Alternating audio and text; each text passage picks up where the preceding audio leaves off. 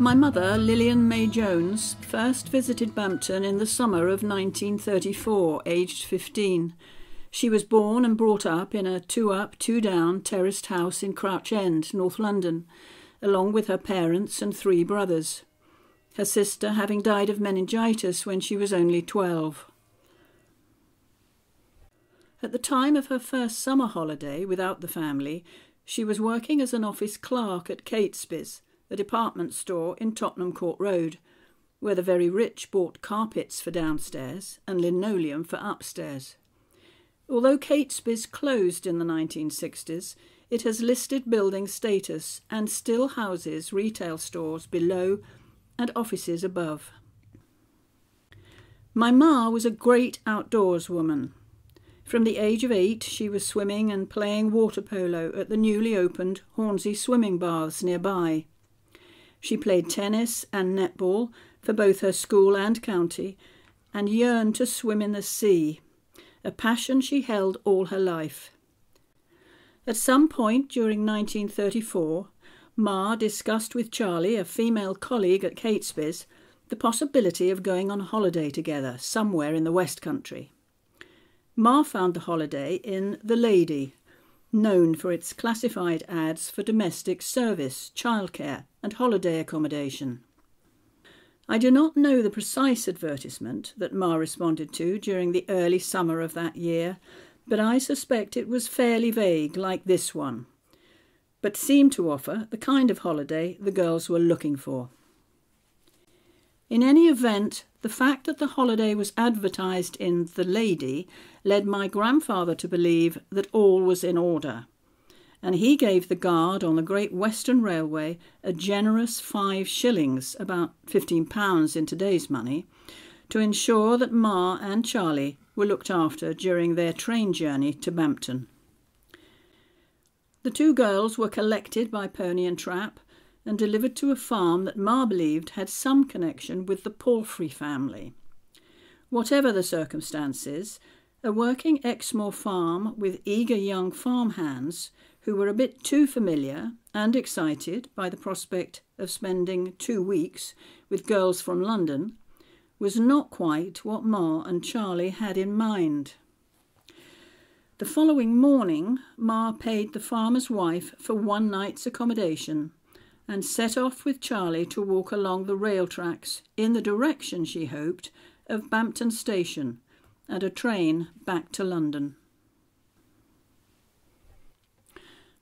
However, in a short space of time, they came to Lower Lodfin Crossing, where Mr. and Mrs. Alderman lived.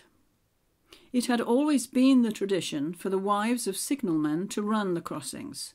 The work was not too hard, but you had to be on call for anything up to 16 hours a day.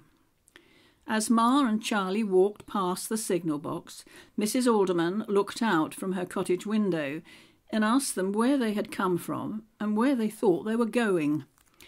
It transpired that the word was out that there were 2 London girls coming to Bampton on holiday, and Mrs. Alderman did not appear the slightest bit surprised that their choice of accommodation had not quite come up to scratch. Although the keeper's cottage was small, and Mrs. Alderman already had a lodger staying, she offered the girls a room and said they could stay at the crossing for the remainder of their 2 weeks' holiday. It was not long before Ma was manning the crossing gates, collecting milk from the farm next door, and even helping with haymaking. She also made close friends with a local lad, 21-year-old Gordon Hagley, who delivered groceries to the crossing, and Gordon took the 2 girls on a trip to Teignmouth. For my mother, a holiday that started out as something of a disaster turned into what became a lifelong love affair with Exmoor. She would return each summer on her own to spend time with the Aldermans and Gordon, and this would continue right up until the war years. In 1940, Ma met my father, a London policeman, and they married in December 1942. I was born in October 1943, by which time my father was in Canada training with the RAF. During the Blitz, the southeast was subject to heavy bombing, and Ma took me to take refuge in Bampton, where we were joined by my maternal grandmother. Although Mr. Alderman was still working on the railway, the family were now living in a small terraced cottage in the town.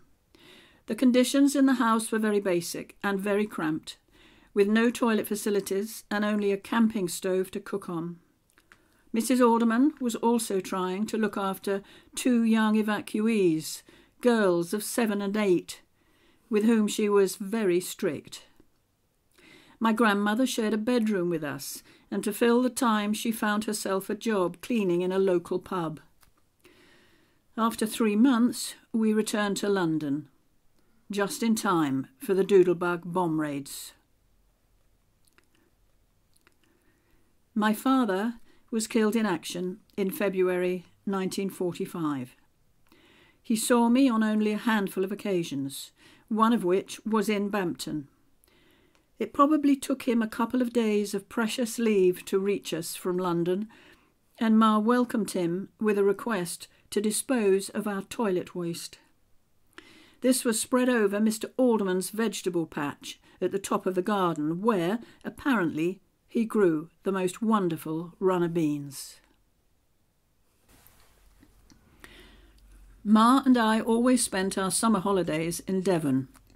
During my pre-teen years, we would travel to Minehead on the train and hire bicycles. One year, we stayed at Butlins. When Ma learned to drive and bought a car, we could be more adventurous with our Devon holidays, and it is then we discovered the East Devon coast and Branscombe Beach. In 1970, Ma retired from her job in London and she became a matron at Rousden School near Lyme Regis. She bought a bungalow in Collyton in 1974 and lived there for the rest of her life. To celebrate my mother's 90th birthday in November 2009, her only request was to spend some time on Exmoor, visiting old haunts, crossing tar steps and climbing to the top of Dunkery Beacon. There had been tremendous storms during the autumn.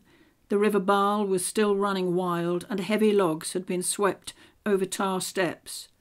But undaunted, Ma walked across the ancient bridge.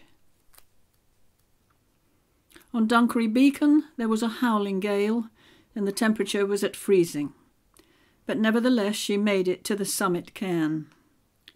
We dined in the Swan at Bampton, and later at Lodfin Crossing the present owners invited us in, and Ma sat in the signal box, now their living room, and described exactly where she had worked the signal levers 75 years before.